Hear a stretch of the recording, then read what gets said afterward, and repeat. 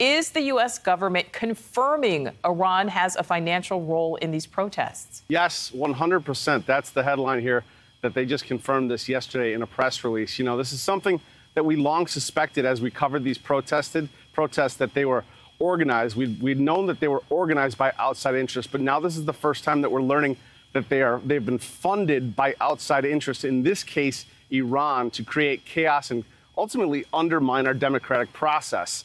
In a statement yesterday, Avril Haines, the director of national intelligence, came forward and said that we have observed actors tied to Iran's government posing as activists online, seeking to encourage protests, even providing financial support to protesters. I spoke with Behnam Ben Taleblu. He's an expert on Iran, senior with the Foundation for Defense of Democracies. And I said, in terms of concern, on a scale of 1 to 10, where are we? He said, we're at an 11. Take a look.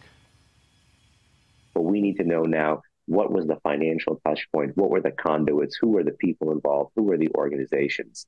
You don't want any kind of lingering concerns here. And again, this is a big glaring light if the world's foremost state sponsor of terrorism can do this and essentially get away with it. One may say that it may not have been widespread across every single pro-Gaza protest. We simply don't know. But the fact that this on-ramp existed and the fact that the evidence was robust enough for the intelligence community to come forward about it. All right. So Rich, why did U.S. intelligence come forward with this evidence now? It's unclear, Nicole. She did make a point to say in her press release that she's coming forward to inform the public about this because it's a democratic process and they're trying to undermine this. It's also why experts are saying that the Congress needs to get involved ASAP.